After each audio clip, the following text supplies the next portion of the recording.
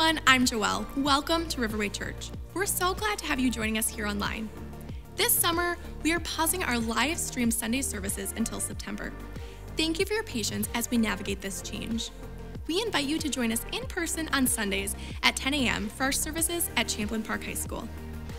To stay current with all of our recent messages, just visit our website or our Riverway Church YouTube channel. And to stay updated all summer long with everything happening at Riverway, the best way to connect is through the Riverway app.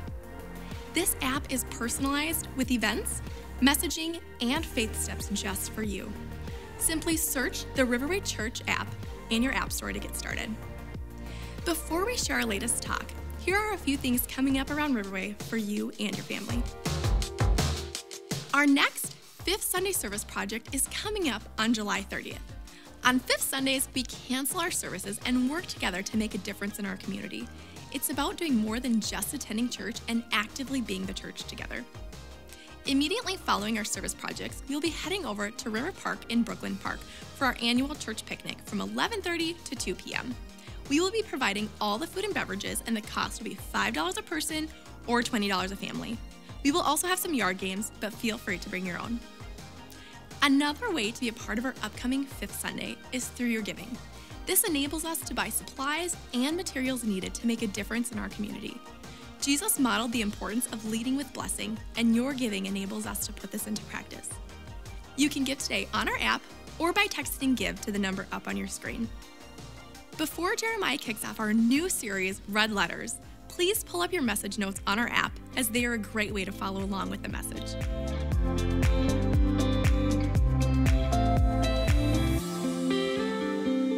Today we're kicking off this series called Red Letters. And we're going to be taking just a deeper look at some of the words that Jesus said. This is noted in many Bibles in red letters and red type. We're going to discuss the significance of Jesus' teachings and what they mean for us today. I once heard a pastor say something, this is our very first fill-in here, is that the source of the words determines the weight of the words. All right, the source of the words determine the weight of the words. For example, I don't always listen and take everything my kids tell me for 100% face value, right? Not that my kids are ever wrong, but sometimes they tell me some questionable things, and I'm like, where did you hear that? And usually it's YouTube, okay? So I always got to consider the source when I'm hearing information or knowing where it's coming from. But when we look at Jesus here, okay, the Son of God, the person who predicted his own death and resurrection and actually pulled it off, when we look at his words, they carry the utmost weight.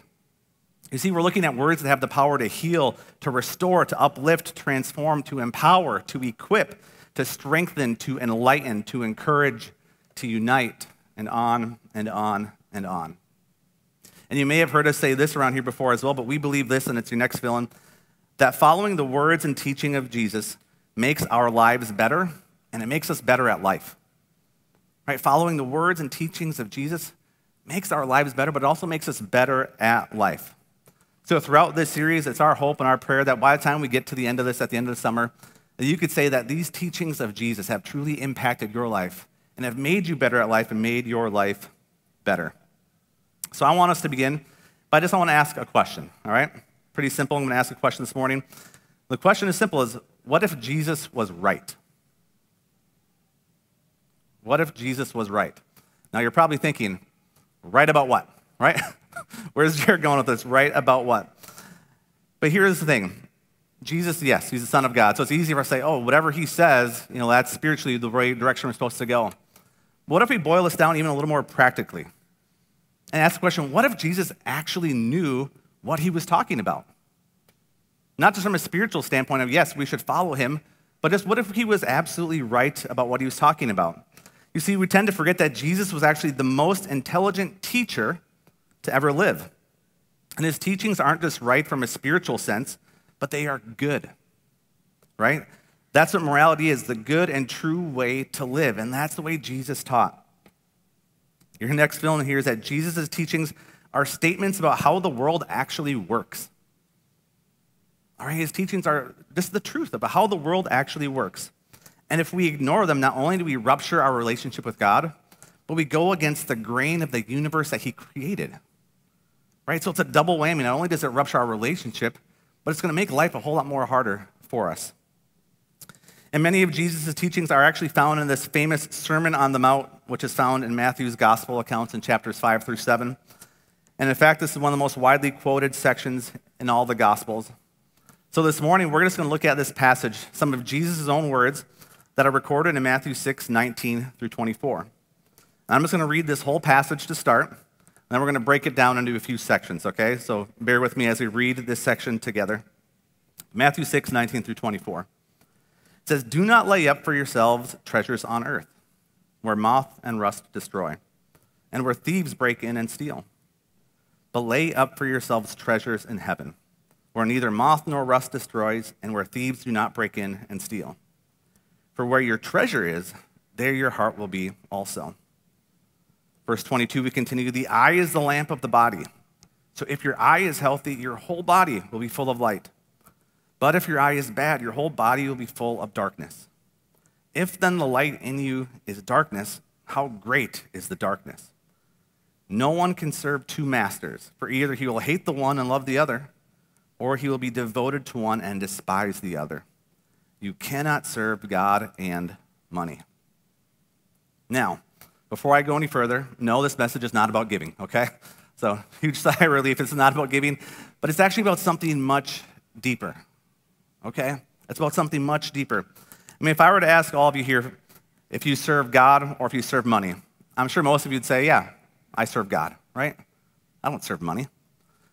But if I were to ask you, are your lifestyle and spending habits allowing you to build God's kingdom, to be generous where God leads you, and to live a life of peace and joy? How would you answer that question? Because I think if we were all really, really honest, myself included, answering yes to that second question is much more difficult than answering yes to the first question, do I serve God or money? Because none of us would want to think that we serve money, serve things. But when we truly look at it, are my spending habits, is my lifestyle truly building God's kingdom, allowing me to be generous, and just bringing more peace and joy to my life? That's a difficult question for us to really consider how we would answer that. So that really brings us back to this first question. Am I serving God or money? You see, Jesus wasn't just teaching spiritual ideas. He was teaching what's true. And whether we believe him or not is another matter, but either way, this idea about money and stuff really corresponds with the way we live our lives and our reality today. So let's look at those first few verses again here, Matthew 6, 19 through 24, where he says, "Do not lay up for yourselves treasures here on earth, where moth and rust destroy, and where thieves break in and steal. But lay up for yourselves treasures in heaven, where neither moth nor rust destroys, and where thieves do not break in and steal. For where your treasure is, there your heart will be also." You see, to lay up treasures here on earth is really to doom ourselves to a life of frustration and emptiness, right? Because there's never a complete satisfaction with what we have here on earth. In your next film, regarding material things, the secret to happiness is not more, it's contentment. It's not more, it's contentment.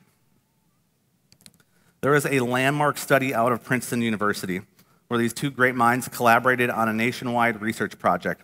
Dr. Daniel Kahneman, a Nobel Prize-winning psychologist, and Dr. Angus Deaton, a well-respected economist. They spent several months poring over data from over 450,000 Gallup survey results, and they concluded this, that your overall well-being does rise with your income, but only to a point. After that, you either plateau, or worse, often it declines. Here's Dr. Deaton in his own words. He says, "No matter where you live, your emotional well-being is as good as it's going to get at $75,000. And money's not going to make it any better beyond that point. It's like you hit some sort of ceiling, and you can't get emotional well-being much higher just by having more money." Now, somebody looked at this data and concluded that, depending on what city you live in, living costs could be, factoring into that number. But however, they say at the end of the day, the study still indicates that $75,000 is the limit even in large, expensive cities. So what this research study shows us is that, For most of us that classify as a middle-class family, money and more stuff won't deliver us any more happiness. It won't. More money, your next fill-in, and more stuff will not make you happier. It just won't. More money and more stuff will not make you happier. You see how upside down our culture's message about money and stuff really is? Another observer of the studies called our culture's view of things psychotic, in that it has completely lost touch with reality. He wisely observed that we in the West are like guinea pigs in one huge economic experiment in consumption. And you know who saw all this coming? Jesus, right? That's why over 2,000 years ago, he warned us about this very thing. So we cannot serve both of these things. One leads to life and to joy and to true fulfillment, and the other one leaves us empty. So basically what he's saying is don't invest all your time and your energy and money in things that get old and rust and go out of style and can be snatched from the back of your car if you park in the wrong neighborhood. But instead, put your life into things that matter, right? Like a relationship with God and life in his kingdom. Because your next fill-in here is where you put your resources is where you put your heart. Where you put your resources is where you put your heart. Really, it's the steering wheel to the engine of desire in our lives. And I don't just mean more money, or I don't just mean money when I say resources.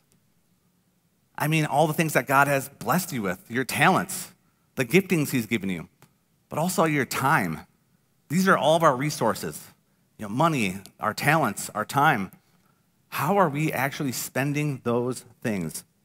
Because I tell you this, that the way we manage these things is a direct reflection of the condition of our hearts and reveals what's truly most important to us and really who we are serving. Jesus would continue in verse 22. The eye is the lamp of the body. So if your eye is healthy, your whole body will be full of light. But if your eye is bad, your whole body will be full of darkness. If then the light in you is darkness, how great is the darkness? Now, if you're thinking, what do eyes have to do with money? I'm tracking with you too, okay? It can be a little confusing. But in Jesus' day, if people said you had a healthy eye, it really had this double meaning. Okay, it meant one, that you were focused on living with a high degree of intentionality in life, right? You were focused. But also meant that you were generous to the poor. Right? You were focused, but you're also generous to the poor. When you looked at the world, you saw those in need and did your best to help out. Right? That's what it means to have a good eye.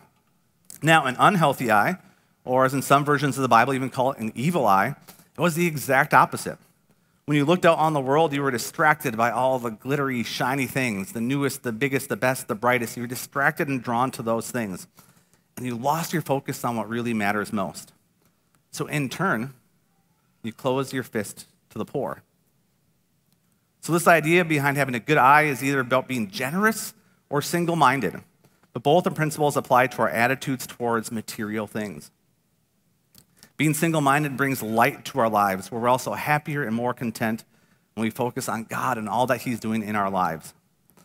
But when we are double-minded, it is as if your whole body is full of darkness. Full of darkness. Now, I know some of you might try to say, well, I do good quite often. I'm generous on occasion. I try to kind of have a foot kind of in both of these worlds, right? Where I want what I want, but I also, I can be generous at times. But we can't serve both, right? Or this constant tug, where even a little bit of darkness can just ruin our whole lives. Who here likes going to the state fair? Anybody? Anybody state fair? Yeah, it's coming up real soon. This heat and this summer kind of reminds me a little bit of the state fair coming up. One of my favorite things at the fair is a huge glass of cold, fresh squeezed lemonade, right? Who just loves the lemonade at the state fair? State fair, yeah. I probably drink at least half a dozen of those every time I go. But here's the situation. I love lemonade, especially when I'm thirsty, hot like this, I could drink them all day. Now, if someone was like, here's a huge glass of lemonade, but the one caveat is that I dropped a tiny little droplet of poison in the lemonade, do you think I would drink it? No. Even though it's, probably 0.00001% of what's in there, the poison would affect everything that it touched. So it would be crazy for me to be like, yeah, I'll just still drink the poison. I want the thing as far away from me as possible. And the same is true in the way we spend our money and spend our time and spend our lives chasing after things. Even if we think, oh, it's just this one purchase, or it's just this one thing, or it's just this one lifestyle choice I want to pursue. Is it best for me? I don't know, but it's just one thing. Here's the thing, it's never just that one thing. And Jesus knew this. This is a good teaching that he is giving to us. You see, we try to live for two masters at the same time, and it puts a dark shadow over everything in our lives. You see, one of the many reasons that our happiness is dropping, even as we continue to gather more and more stuff and buy that new car and buy that new expensive toy, whatever it might be, is because materialism has sped up our society to this frantic, untenable pace where we just can't keep up. As Alan Faulding put it, the drive to possess is an engine for hurry. The drive to possess is an engine for hurry. And I saw this quote, and it made me think when I was a kid, when we would go to visit my grandma, she had this little magnet on her fridge that just sticks out to me. And all it said was, the hurrier I go, the behinder I get. Terrible grammar, but I'm not sure. Has anybody heard this phrase before? Apparently it's very common. The hurrier I go, the behinder I get. And when I was a kid, it made no sense to me, right? How can I go faster? How can I hurry my way through life but get behind her on things? That's the way we get caught up, right? That's the way we become more efficient. Do we go faster? How do we get behind by hurrying? But I tell you what, as I've gotten older, and as I've kind of lived in what we call the rat race of life, it's all started to become crystal clear that this hurry truly does put us behind her in the things that truly matter most in our lives. You see, every single thing you buy costs not only money, but also time. And less time equals more hurry. You see, we've managed to get this whole dynamic backwards. Instead of spending money to get more time, we actually have opted for the reverse, where we spend time to get money. Here's this cycle this puts us on, okay? So it takes time to get money to go get stuff, and stuff takes money and time to use and to upkeep to enjoy, which then makes us need more time to get more money for more stuff, which leads to more money and more time and more stuff. And it's this endless cycle that we just won't get ourselves out of unless we're very intentional to say, there's got to be a better way for me to live. There's got to be a better way for me to live. Because this cycle just brings maybe joy for a moment, fulfillment for a moment, but it never seems to last. The hurrier we go, the behinder we get. The hurrier we go, the behinder we get. You see, then Jesus really pushes this whole thing over the finish line. The way he ends this section, he says, no one can serve two masters. For either he will hate the one and love the other, or he will be devoted to the one and despise the other. You cannot serve God and money. You cannot serve God and money. He doesn't say you should not serve God and money. He says you cannot do it, right? These things are mutually exclusive from each other. You cannot do them both. For Jesus, it's not an option. We can't serve God and this system that our culture has put us in. We simply can't live the freedom way of Jesus and get sucked into the overconsumption that is normal in our society. You see, at the end of the day, we have to pick which master we're going to serve. Which master will you serve? I think it was last time that I spoke on a Sunday, I shared, I've been reading this book by John Mark Comer. It's called The Ruthless Elimination of Hurry. And I don't know if you've ever read a book or listened to a podcast or even watched a show where it just grabs everything inside of you. It's like you just resonate 100% with this. And that's what this book has done for me. As I read through this book, it's like he wrote it right to kind of maybe my soul or my spirit, and I just find myself nodding and like, this is exactly what our culture needs. It's getting rid of this idea of hurrying, trying to figure out, what does God truly want for us? What does he want for us? And so even some of the stats I've shared today are from this book. I would highly encourage you, everyone, to read this book because it just talks about this countercultural lifestyle that we can live to help us make this daily decision to follow Jesus, right? Because that's what it is. It's not just, okay, yeah, I'm going to serve Jesus, and then we're good. But every day we're bombarded with this choice of which master am I going to serve? Jesus or money and the things that culture puts in front of me? Which one is it going to be? So as we get ready to wrap up in a few moments here, I just want to ask us a few more questions for us to consider, for us to ponder, for us to think about this morning, but also as we go this week. And here are a few questions for you. These are fill-ins on your notes as well. First one is, what if the formula that more stuff equals more happiness is simply bad math? Right? What if it truly is just bad math? More stuff equals more happiness. What if that is bad math? The second question for all of us to ponder is, what if more stuff often just equals more stress? What if more stuff just equals more stress? More hours at the office, more debt, more years working in a job I really don't even enjoy, more time wasted cleaning and maintaining and fixing and playing with and organizing and reorganizing and updating all the junk that I don't even really need. Is it equaling more stress? And what if more stuff actually equals less of what matters most? What if more stuff just means less of the things that are truly important to us and that will make a genuine impact in our lives? Less time, less financial freedom, less generosity, which according to Jesus really is where joy is found. Less peace as we hurry through the mall parking lot. Less focus on what life is actually about. Less mental real estate for creativity, less relationships, less margin, less prayer, less of what we actually ache and long for. What if more stuff just equals less of all that we really need?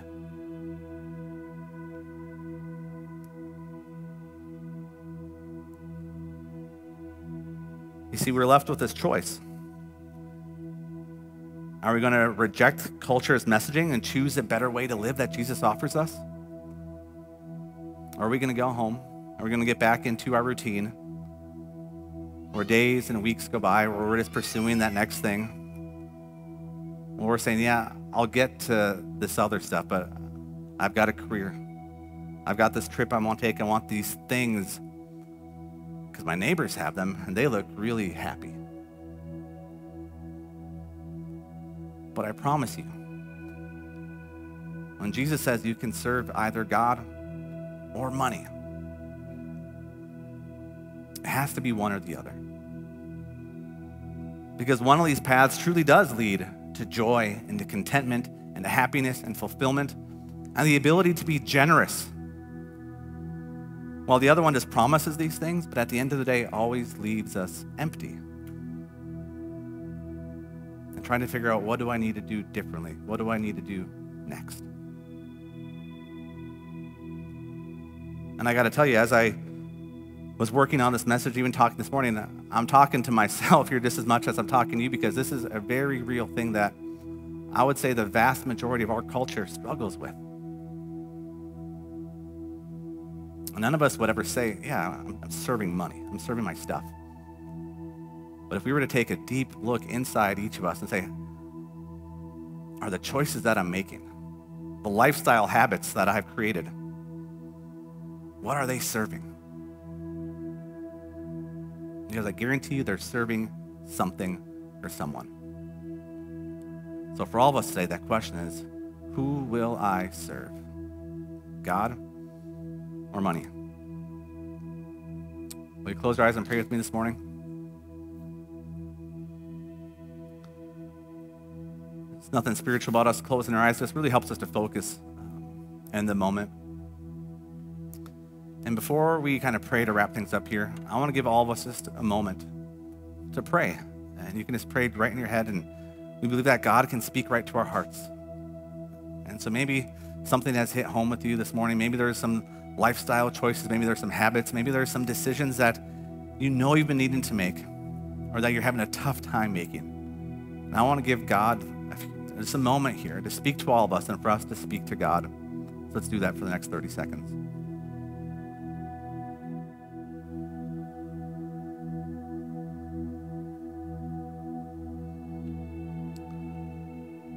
Heavenly Father, we thank you for your great love for us. And Jesus, we thank you for your wisdom, God, your teachings. God, we know that you have the best path forward for all of us. And I pray as we read and study your words, the things that you'd have for us, God, you'd help us to truly take them to heart. God, you'd help us to lean into those things. God, help us to reject the lies of our culture, reject the lies that are just bombarded with us every single day. Lord, I pray that you'd help all of us to choose to serve you. Heavenly Father, those wouldn't be just words that we say, but God, they'd be words that are matched with our lifestyles. God, because we know that, God, you want us to serve you because you know that that's what's best for our lives. God, you want us to have joy and contentment and peace. Lord, help us to really see where that is truly found by serving you with all of our hearts. So God, it's our prayer even this week as we all go about our ways. You'd help us start each day by reminding ourselves of which master we are going to serve. And God, you'd help that to steer us, help us to guide us every step of the way. So God, give us wisdom to make these choices.